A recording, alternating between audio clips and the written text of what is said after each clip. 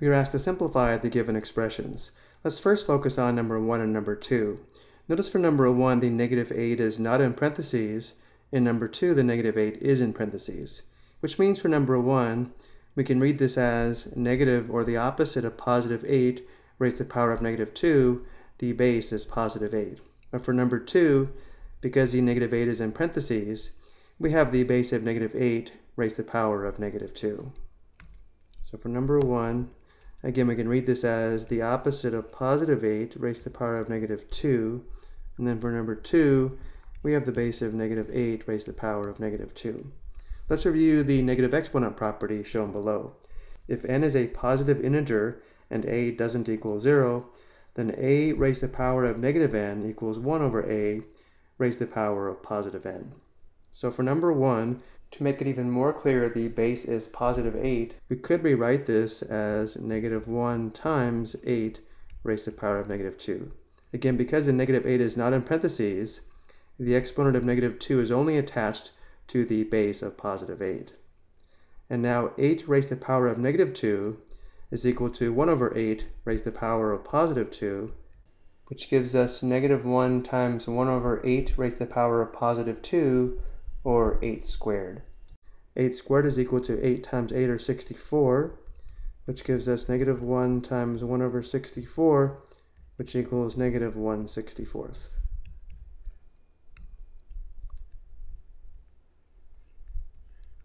And now for number 2, again, because the negative 8 is in parentheses, the base is negative 8. The given expression is equal to 1 over the base of negative 8 raised to the power of positive 2, and the square of negative 8 is equal to 2 factors of negative 8, which equals positive 64. The expression simplifies to 1 over 64, or 1/64. And now let's take a look at 3, 4, and 5. For number 3, we have 5y raised to the power of negative 1. For number 4, we have the base of 5y raised to the power of negative 1. And then for number 5, we have the base of negative 5y raised to the power of negative 1. Going back over to number 3, the exponent of negative 1 is only attached to the base of y. This is equivalent to 5 times y raised to the power of negative 1, and y raised to the power of negative 1 is equal to 1 over y raised to the power of positive 1. This gives us 5 times 1 over y raised to the power of positive 1. When the exponent is positive 1, though, we can leave it off. This is equivalent to 5 times 1 over y, or if it's helpful, 5 over 1 times 1 over y, which gives us 5 over y. For number 2, because the 5y is in parentheses, the base of 5y is raised to the power of negative 1. Applying the negative exponent property, this is equal to 1 over the base of 5y raised to the first. And because the exponent is 1, we can leave it off.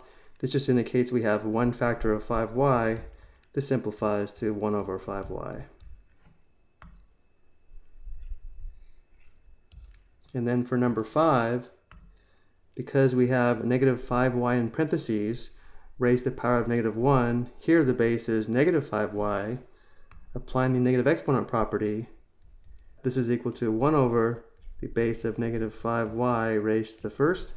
Again, because the exponent of 1 indicates we have 1 factor of negative 5y, we can leave the exponent of 1 off.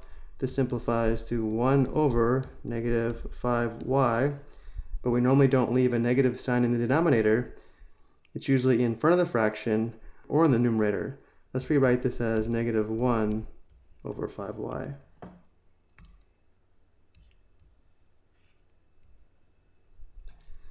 I hope you found this helpful.